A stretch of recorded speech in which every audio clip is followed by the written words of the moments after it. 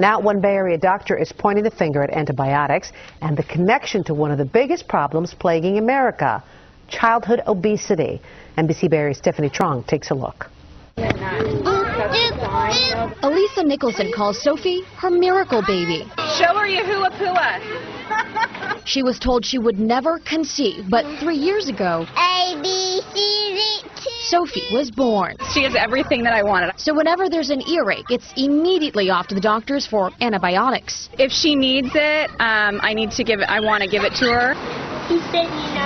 It's the same with Catch and especially little Catcher. At the sign of any fever, Tanya Schevitz is on a mission to feed her sons antibiotics. And when he gets an ear infection, he gets a really high fever immediately. Like he goes to 104, and it's pretty scary, and I'm just not willing to wait it out. Most kids get repeated ear infections. According to the International Journal of Obesity, it's 80 to 90% of toddlers up to age 3, and antibiotics is the most popular remedy. They've done studies. But Dr. John Morton says relying on antibiotics is risky. And they've looked at kids who've gotten repeated antibiotic treatments versus kids who just got the tubes in their ears that just drained them.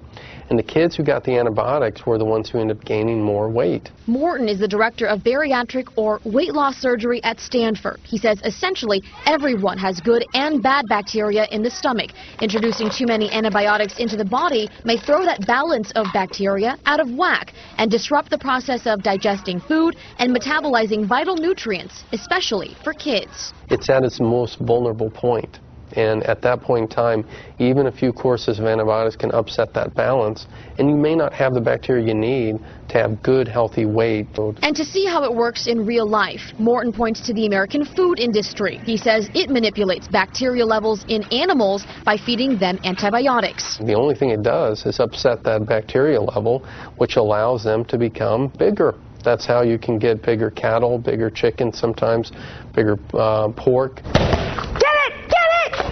9-year-old Cash may be the most susceptible. He was born with kidney problems. So he was on antibiotics from the day he was born for 3.5 years. And so was Catcher. Schevitz says she'll keep a close eye on future studies, but for now, all she and Nicholson can do is listen to their gut to do what's best for their little ones. Follow the mother's intuition. Do what you think is best for your child. Next time, MC sing with me.